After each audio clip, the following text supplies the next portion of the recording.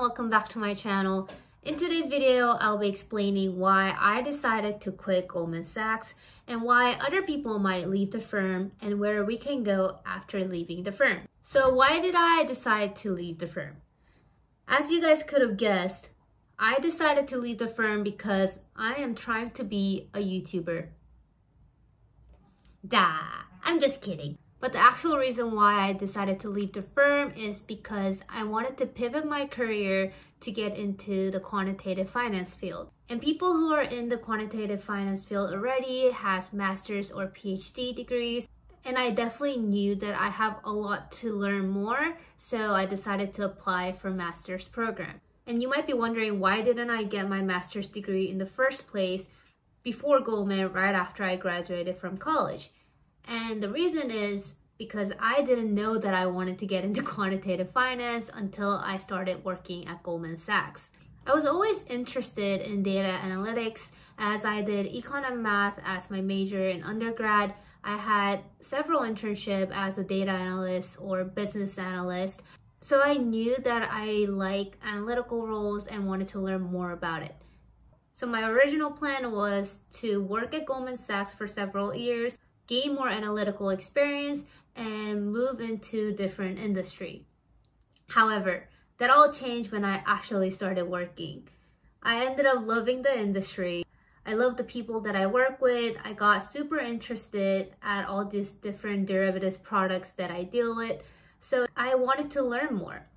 And I came across financial engineering program, which is a perfect combination of finance, math and stat, and computer science. So that's when I decided to apply for the master's program. I'll make a separate video on exactly what I want to do within quantitative finance. But long story short, on why I decided to quit Goldman is because I wanted to pivot my career a little bit to get into quantitative finance field. So that's the reason why I decided to quit Goldman, but other people might have different reasons, right? So what are the other reasons that people quit Goldman Sachs? So there are many reasons why people leave Goldman Sachs.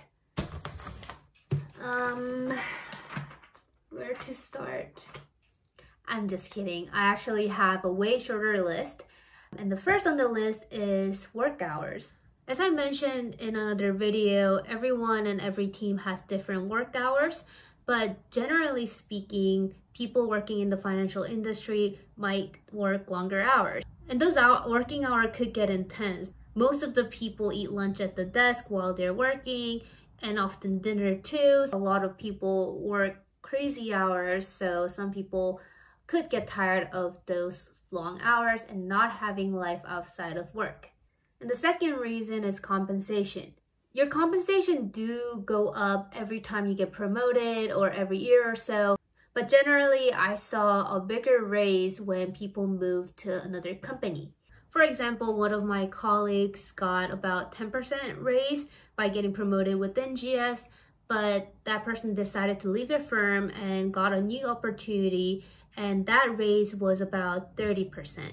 And I'm not saying that every time you leave the firm, you're gonna get 30% raise, but you could definitely negotiate your salary when you're leaving the firm. And you can use Goldman Sachs name to bump up your salary, or if you're living in a different location, you can ask for a relocation fee to bump it up even more.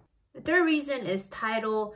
For Goldman, they have more strict rule when it comes to promotions. So to become a VP, you have to have at least 5.5 years of work experience, no matter how good you are, and even if you are performing the roles that VP is supposed to do.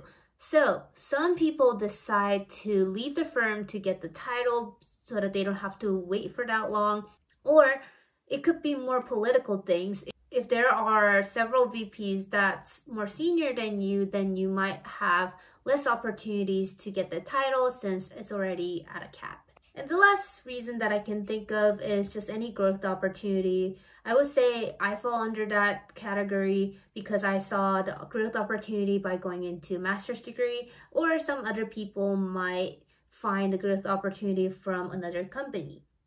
All right, so now, whatever reasons that someone might have, they want to leave the firm or their team.